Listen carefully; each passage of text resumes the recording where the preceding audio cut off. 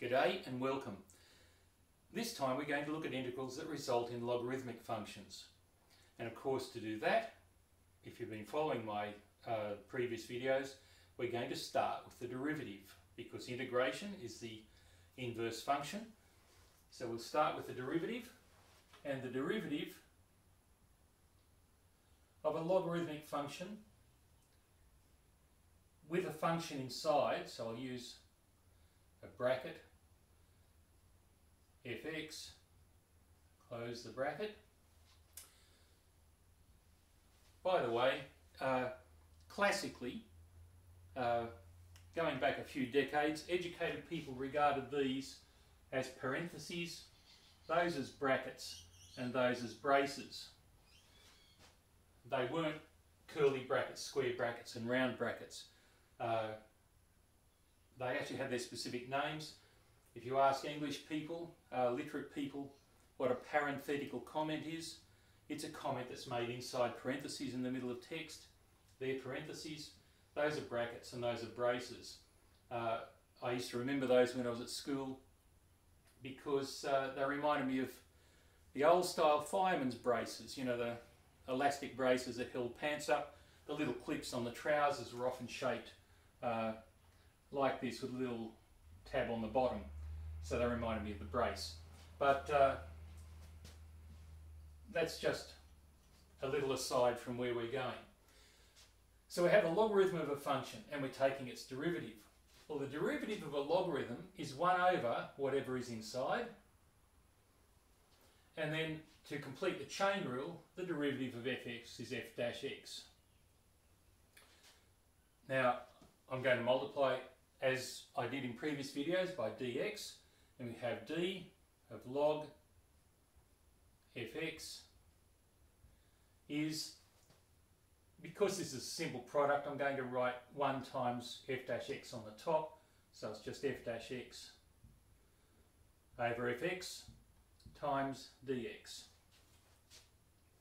Integrating both sides, again, the integral is the antiderivative, it's the inverse derivative. So these undo each other and we're left with the logarithm of some function is the result of integrating this pattern where we have some function on the bottom and its derivative on top. This is a very recognisable pattern. It's a fairly simple one. It looks complicated because it's a fraction. But in fact, if you just consider the vinculum or the fraction bar separating a function from its derivative rather than having them side by side, it's quite a simple pattern. And we're going to use this, I'm going to write it up here, and we're going to use this to integrate a couple of expressions.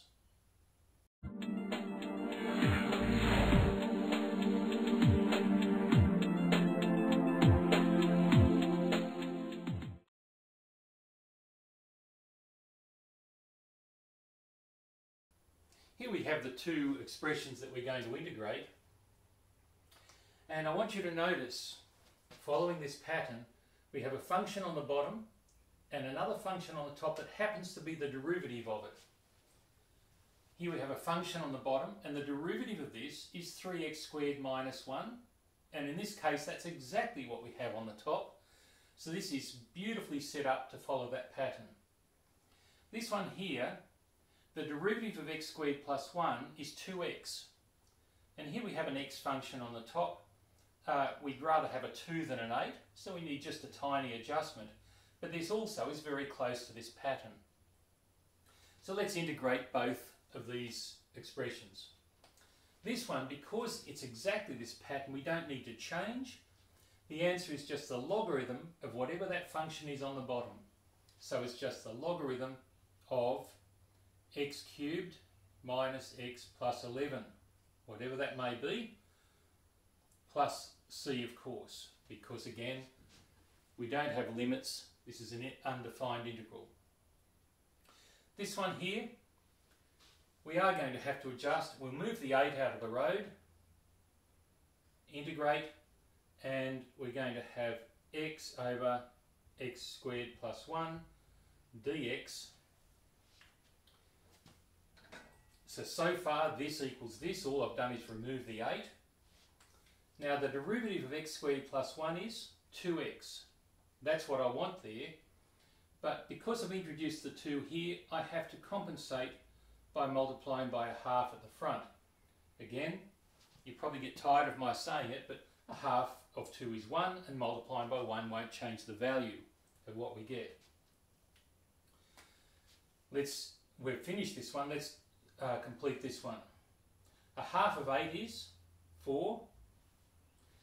And this pattern now is exactly this pattern we have here, where we have a function on the bottom and its exact derivative on the top. Function here, and the exact derivative of that is 2x. So the result is the logarithm of whatever was on the bottom. Log of x squared plus 1. Plus c again, because it's undefined. I'm not using any defined integrals or integrals with limits at this point. There it is. Quite a simple process. Now, I realise I could give a number of examples. I'm going to give one that leaps ahead a little bit. I haven't shown you how to integrate trig functions yet, trigonometric functions, but I realise that most of you, or many of you, are looking at these videos because you've already learned integration and this is a revision exercise for you. So you can sometimes get a function like this. Integrate sine x cos x dx. Now at first thought you might think this is more of a trigonometric issue, but when you realise that the derivative of sine x is cos x, you realise that this follows this exact pattern, where the function on the top is the derivative of the function on the bottom. And in that case, our result is the logarithm of the function on the bottom plus c.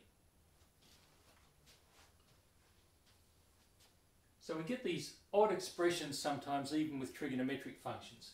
The thing to recognise is if you have a fraction, the first thing you should look for, or one of the things you should look for, is to see whether the top is the exact derivative of the bottom, or whether it only differs by a constant.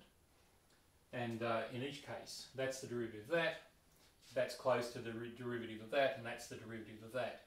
That's the pattern we look for when we're producing logarithmic functions. I leave it to you to find other examples in textbooks and on the internet and to practice them. If you've found this useful, then please like the video.